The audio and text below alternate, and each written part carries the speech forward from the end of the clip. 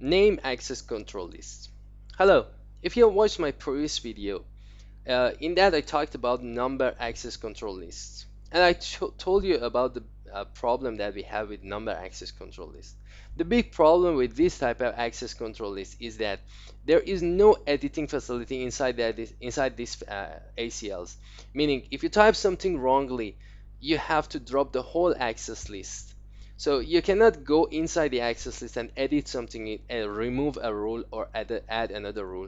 You have to drop the whole access list and recreate the access list again. That is a big hassle with number access control list. Now, to solve this problem, I told you can use some kind of editing software and write everything in that and then copy and paste it in your router. But still, there is a better solution for that. Using name access control list. By using name access control list, you give a name to your access list, and inside that list, you will create all your rules. Here, you have the ability to remove one line, one rule, and add another rule and edit and whatever you want to do. Another thing that we have here, and I'm going to talk about it, is the sequence number. So although we had the sequence number in number access control list and I didn't talk about it, but here I'm going to show you how the sequence number is useful and how you can use it to add a rule before another rule in your ACL. So again, I'm going to use the same topology, the one that I used in previous video, and we're going to configure the access control list on router 2. So I bring in router 2's command line. To configure the number name access control list, you have to go to global configurations. Now here, instead of typing access list, you have to type IP access list.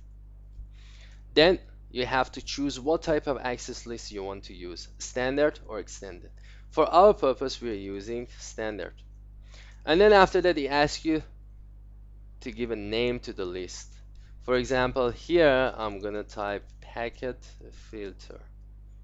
I just give this name to my access list. Now, the moment you press enter, the command prompt changes. Now you are in config standard access list. Config standard name access control list. So here you are inside this packet filter list. Now you can create your rules. For example, you start with permit 192.168.1. I just want to type something wrong, 5. And instead of typing permit host, this host, I can type 0.0.0.0. Now by wildcard mask, I'm telling to my router that first port, second octet, third octet, and fourth octet all are important to me. And then after that, we type deny 192.168.1.0.0.0.255, meaning I am blocking the whole subnet. Now suddenly here I see that, oh, I typed this one wrongly. This is not the address of PC1. This is the address of PC, for example, 5. So I'm gonna make it PC1. Here it's very easy. You have this ability to type no permit 192.168.1.5 0.0.0.255. Now if I press enter, it will remove this line. Another thing that we have here, and I can use it, is sequence number.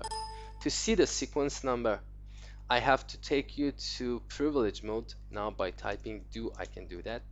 And I type show access list.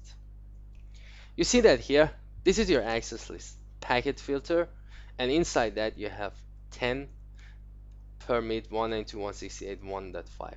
This is the sequence number that has been used for each rule, each line that you have.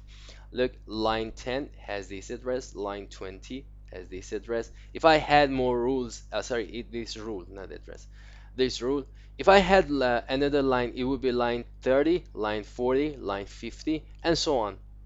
Now, I can use this line, this sequence number, to remove this line. For example, I can type here no 10. Press enter. Now when I type no 10, it means I don't want the line with the sequence number of 10. So let's look at our access list again. You see that here, packet filter, and the first line is gone. Now if I want to add the first line again and edit it and put it here, I can start by typing the sequence number. Look, when I put question mark, I can write the sequence number here. So I type 10 and I want to type permit 192.168.1.2.255. Sorry, the wildcard mask is 0.0.0.0. All bits are important. So when I type this, if I look at the access list again, you see that here. Now that line 10 has been added here. If I want to add another line, for example, I want to allow another PC to get access to that server. Now here I can type 5 permit, for example, 192. Instead of wildcard mask, I can, if I'm talking about just one specific IP address, I can type host. So permit host 192.168.1 dot, for example, 3 as well. So let's look at the access list. You see that here. Now 5 has been added on top. Now access list 5 permit this PC as well.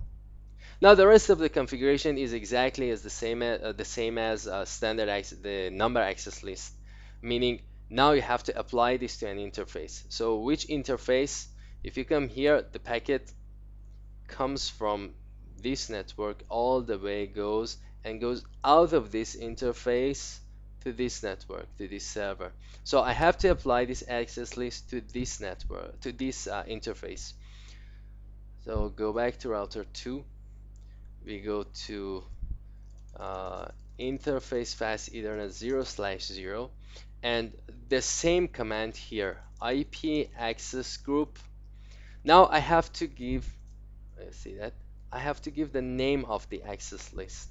Remember, in previous configuration, you were giving the number. Now I have to give the name. So we copy, put it here. The packet is going in or out. Obviously, the packet is coming all the way from here.